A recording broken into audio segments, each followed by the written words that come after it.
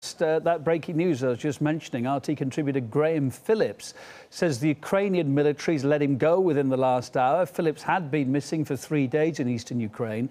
Earlier today, there was a report from the RIA Novosti news agency saying Ukraine's security services had arrested him. Rina Galushka's got more to tell us. It's been fast-moving, fast-developing, this story, but overall it seems to be good news as far as Graham Phillips is concerned, yeah? Yes, it does seem to be good news. First and foremost is I'm reading his Twitter right now.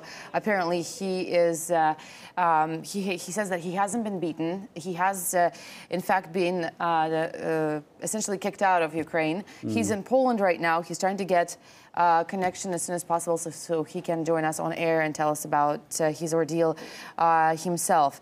Now, he's also saying that, in fact, he has been arrested by the Ukrainian army. This comes on the heels of the announcement that was first made by a Ukrainian news agency. Then Russia's RIA Novosti has gotten official confirmation from the security services of Ukraine. We still haven't gotten it. And in fact, earlier... Rewinding it back 24 hours, Exactly. The security service says, quote, they do not capture or contain or protect, depending on what you want to call it. And journalists, that doesn't seem to be the case, no? No, it doesn't seem to be the case. Of course, there is one caveat which we'll have to... which we'll have to consider is whether or not we're talking about the actual military or the National Guard or the security services. Right. Because there is virtual anarchy going on in Ukraine at the moment. But let's have a listen to what the security service were telling us about 24 hours ago. I know he's been taken hostage. There's no information on his whereabouts or whether there's a bounty on his head.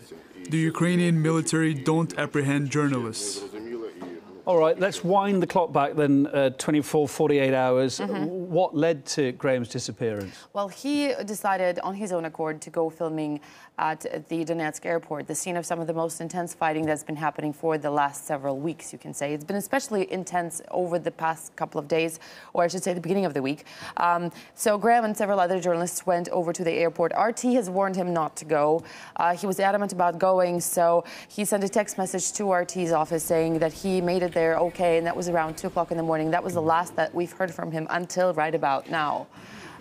Him, along with another person, a cameraman for Ukraine's and a news agency, were detained apparently. And it does look, according to Graham, that he was not beaten, but the cameraman, Vadim Aksyonov, indeed was. And this is what Vadim Aksyonov has actually told RT prior to Graham. We were near Donetsk airport. He ran to film a group of men. I followed him. And that's when we were ambushed. They put bags over our heads. But before, I noticed it was the Ukrainian military, judging by their insignia. We were put in a car and driven somewhere. First, they put us in a kind of cell together, but we were later separated. They started torturing us, beating. I heard Graham screaming, and I was screaming too. It was horrible. I heard they told Graham they were taking him to western Ukraine or to Kiev. Then they left me outside Donetsk.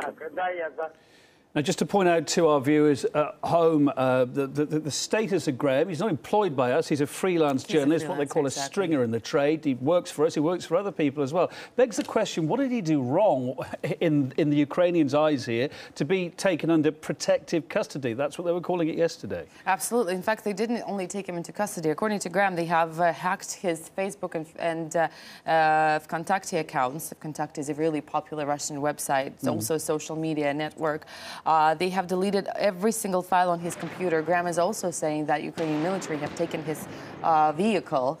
Why? But according to Graham, it is because he has been working with RT or for RT. That's the main reason.